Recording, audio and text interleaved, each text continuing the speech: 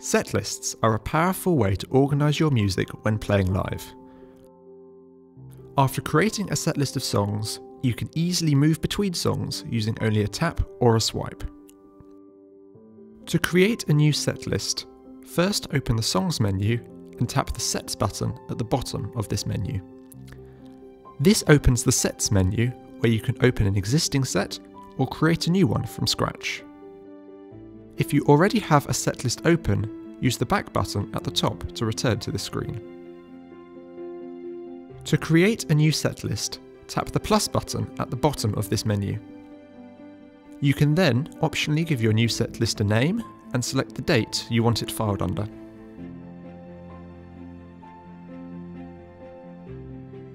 Having created a new empty setlist, let's add some songs. Tap the plus button at the top and then tap on all the songs you want to add. Songs will be added to the setlist in the order that you tap them, and the same song can be added multiple times to a single setlist. Finally, tap the tick to confirm and add the selected songs to the set. The chosen songs will now be displayed in the song viewer for playing.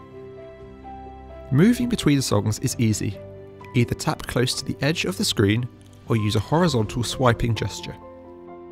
You can also jump to any song in the setlist by opening the side menu and tapping on the song you want to move to. When using the transposition controls in the Quick Actions menu, only the song in the set will be affected. This allows you to play the same song multiple times in a single setlist, but with changes to the key.